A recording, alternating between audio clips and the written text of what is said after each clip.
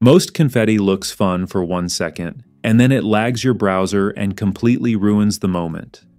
Today, we're building 8 different effects that feel premium, but more importantly, they stay buttery smooth. Hey everyone! Welcome back to Pixel Perfect. You know, this is the place where we take those tiny UI details and turn them into serious product-level polish. Stick around to the end, because you'll walk away with a complete toolkit you can drop into any project that needs a moment of celebration. So what are we building? Let's run through them quick. We've got the classic burst. That's your clean center stage blast. Fireworks, for those staggered pops with custom timing. Snowfall, with slow drifting circles. School pride, where you can plug in any 2 brand colors. Emoji shapes, hearts, stars, you name it. Rainbow rain, a non-stop stream from both sides of the screen. A countdown timer that ends with a blast. And my personal favorite, the spiral, a contained celebration that erupts right inside the button itself. Here's what you're actually going to learn: how to map simple slider controls directly to motion, how to lock your buttons to prevent stacked intervals, when to use a simple timer versus request animation frame, the math for converting an element's center point into a viewport origin, and finally, how to batch your particle counter and respect a user's reduced motion preference. This stuff takes a surprising amount of effort to put together, so if you're liking this deep dive into UI polish, it really helps me out if you press that like button and subscribe to the channel. It's what tells me to make more videos just like this one. And after you're done here, definitely check out the other UI deep dives waiting for you. Now, let's look at the HTML structure. It's built for clarity and function. We start with a simple body tag. Everything inside is wrapped in a main div with a class of container. This is our max width centering element, a classic container pattern. Inside, we have a header. This isn't just any header, it's got a flexbox layout for the logo.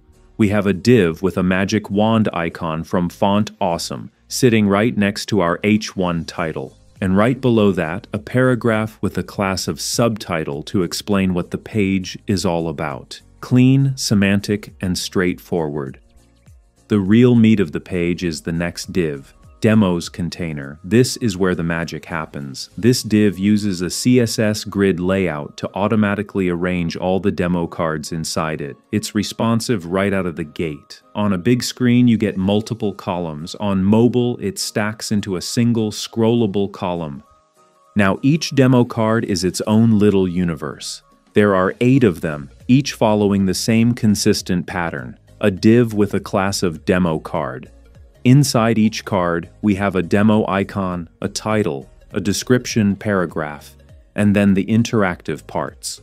The controls are built with a controls div, which groups together several control group divs. Each group contains a label and an input element, usually a range slider, but we also have color pickers and a select dropdown. Every single input and button has a unique ID. This is absolutely critical because our JavaScript is going to use these IDs to grab the values and attach the click events.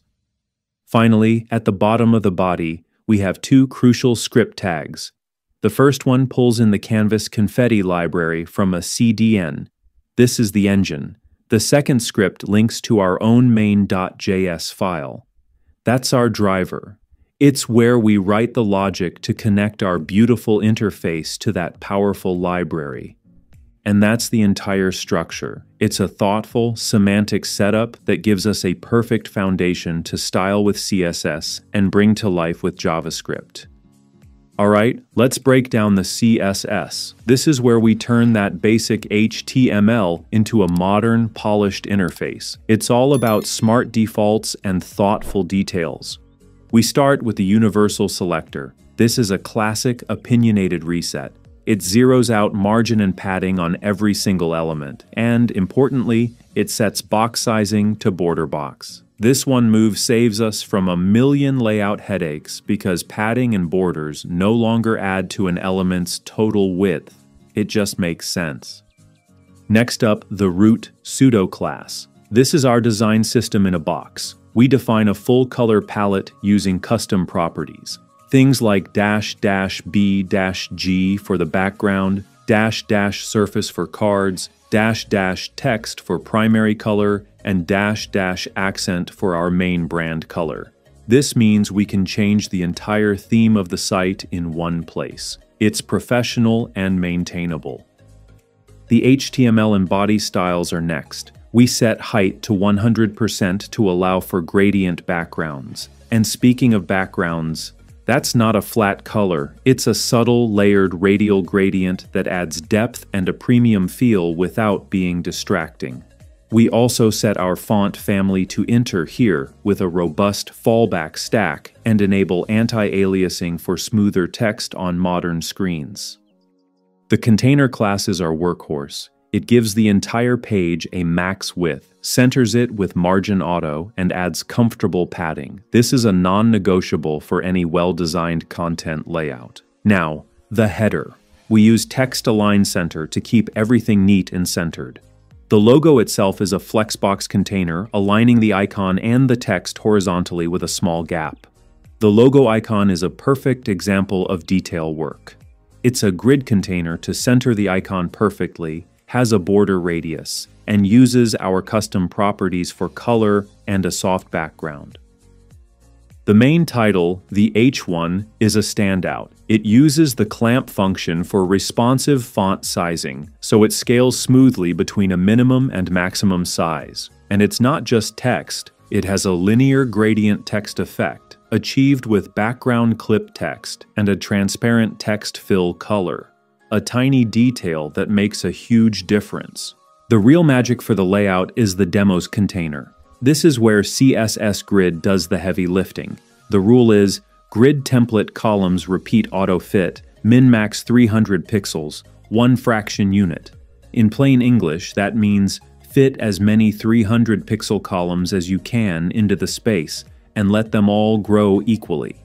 It's fully responsive with one line of code. The gap property adds consistent spacing between each card.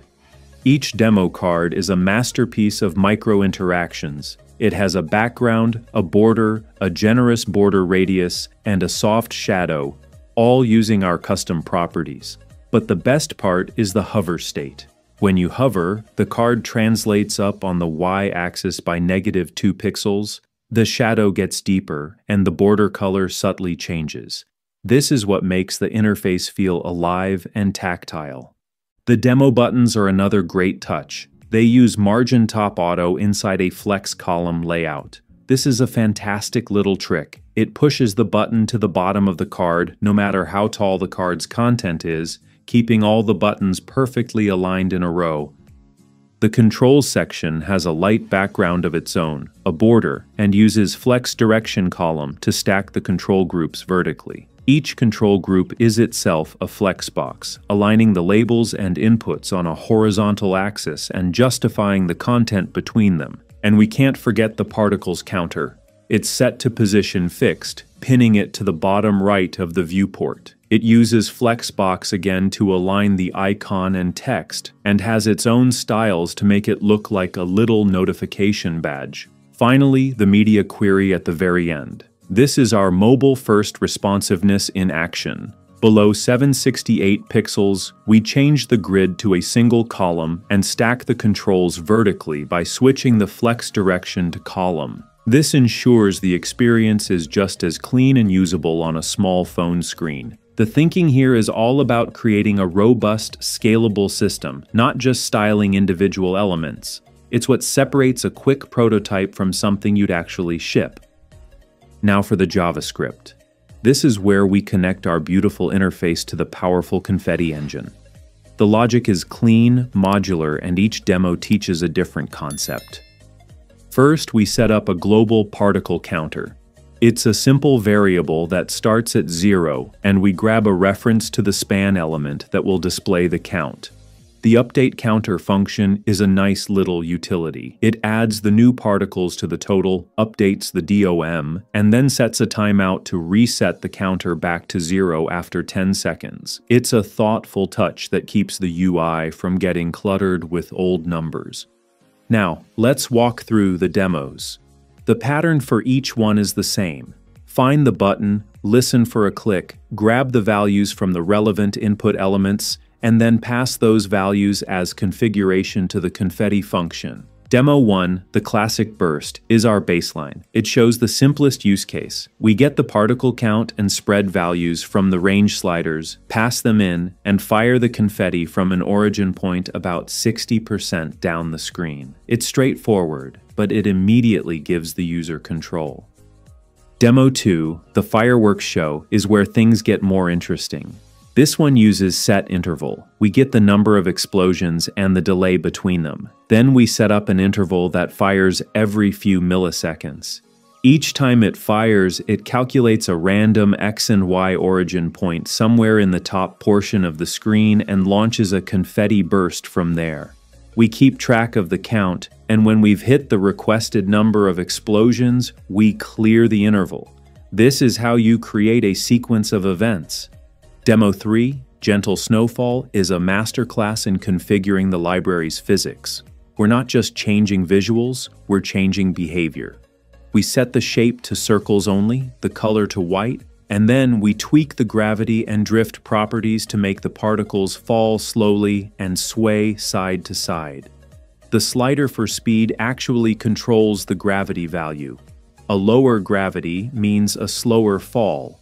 This transforms the confetti into a completely different effect, snow. Demo 4, School Pride, is all about user-defined colors. Instead of range inputs, we use color inputs.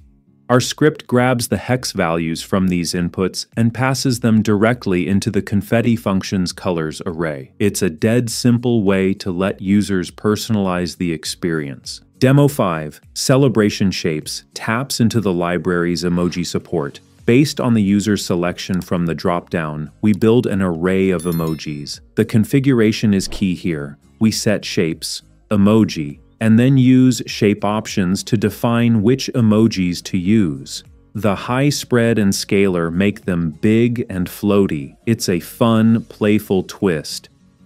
Demo 6, Rainbow Rain, is our most advanced animation loop. It uses request animation frame for buttery smooth performance. We calculate an end time based on the duration slider. Then we define a function that fires 2 confetti bursts, one from the left side of the screen, one from the right, at specific angles to create a continuous rain effect. The function checks if the current time is still before the end time, and if it is, it calls itself again with request animation frame. This creates a seamless, performance-friendly loop for the entire duration. Demo 7, Countdown Confetti, is about user feedback and state management. When the button is clicked, we immediately disable it to prevent multiple timers from stacking up. We then use set interval to create a timer that ticks down every second, updating the DOM to show the time left. Only when the timer hits 0 do we clear the interval, re-enable the button, and finally launch the confetti.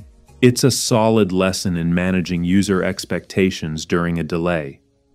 Finally, Demo 8, the spiral in button, is the piece de resistance. This uses a custom helper function called spiral confetti in Element. This function is pure math magic. It calculates the exact center of the button that was clicked. Then, using request animation frame, it plots a spiral path inside the button's boundaries. For each frame of the animation, it calculates a new point on that spiral, converts those pixel coordinates into a normalized viewport origin, and fires a small packet of confetti from that exact point. The result is a beautiful contained explosion that feels incredibly premium and custom. It's a brilliant effect. The real beauty of this entire script is that each demo is self-contained. They don't interfere with each other, and they each showcase a different way to control and think about animation on the web. It's practical, powerful, and a lot of fun to use. And there you have it, 8 buttery smooth confetti effects, a fully interactive UI, and not a single bulky animation framework in sight. You've now got a complete toolkit to add a moment of celebration to any project. Clean code, total control, and a seriously polished result.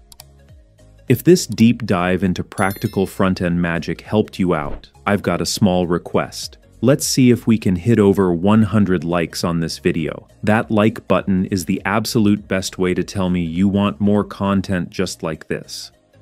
I'll be pinning the complete source code for this entire project in the very first comment down below. Grab it, tear it apart, and use it in your own work. Thanks for watching, and I'll see you in the next one.